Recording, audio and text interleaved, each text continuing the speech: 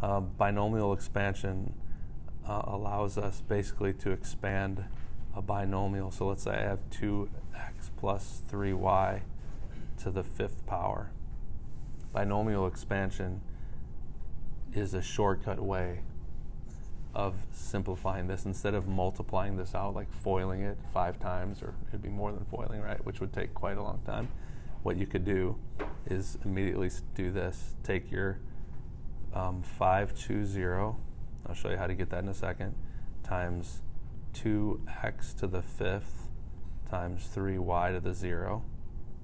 So I took this term and I raised it to the 5th power, and I took that term, raised it to the 0 power, which is obviously going to be 1.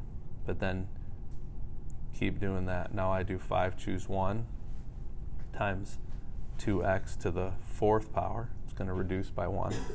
And this is going to increase by 1. And keep going. 5 choose 2, 2x to the 3rd power, 3y squared. Then add 5 choose 3, 2x squared, 3y cubed, plus 5 choose 4, 2x to the 1st, 3y to the 4th, plus 5 choose 5 choose 5 of basically 2x to the 0, which means nothing, which means 1, and that. Okay? And so how to find these numbers, there's also a nice shortcut for finding this. You can use your calculator. This is essentially 5 choose 0, which means how many ways are there to choose 0 elements if you have 5 to choose from. This is saying 5 choose 2, I'm sorry, 5 choose 1. How many ways can I choose 5?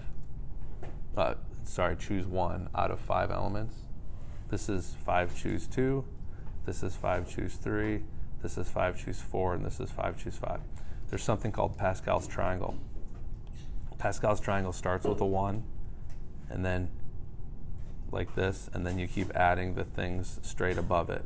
So you always start with a 1, end with a 1, and you add the 2 things above it. 3, 3, 1, 1, 4, 6, 4, 1, 1, 5, 10, 10, 5, 1, 1, 6, 15, 20, 15, 6, 1, etc.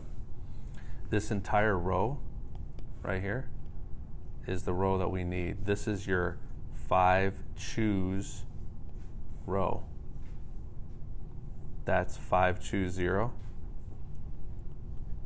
This is 5 choose 1.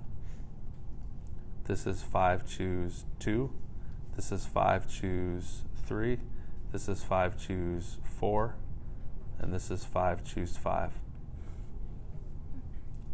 Which is, by the way, very nice, because if you're wondering, hey, there's 6 elements on the McDonald's menu, and you can choose, your dad says, hey, you can choose 3 things of the 6. How many choices do you have? How many different combinations? That's what this is called, combinations. How many combinations? Well, 6, choose 0, 1, 2, 3. There's 20 different combinations that you could find of the 6 elements of that menu. That's what combinations is, okay? So this row here gives you the coefficient that we just had, 1, 5, 10, 10, 5, 1. So this number is 1. I'll do this in purple. Or this number is 1. This number is 5. This is 10. This is 10. This is 5. And this is 1. So your expansion is going to be 8x cubed plus 5 times 16 times 3, whatever that is, which is 240. So 240 is your number, and then you've got 4 x's and 1 y. Your next thing is going to be 10 times 8 times 6. So 8 times 6 is 4, so 480. Right? 480 x cubed y squared. Your next one is 10 times 4 times 27. 127 times 4 times 10. Can you tell me what that equals? 1080. 1080 x squared y cubed plus, this is 5 times 2 times 81. 60, what is that? Let's see, 81 times 2 is 162 times 5. 810. 810 x y to the 4th. And the last term is, what is that, 243? What's 3 to the 5th? I forget.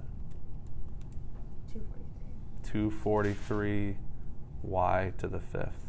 So there's your expansion of that binomial, hence binomial expansion. And that's how you use it. You use combinatorics or combinations, and you use the pattern that you recognize that it's one's increasing, one's decreasing as you go down. So having done that, if you tried to do that by just foiling out this, by multiplying this out,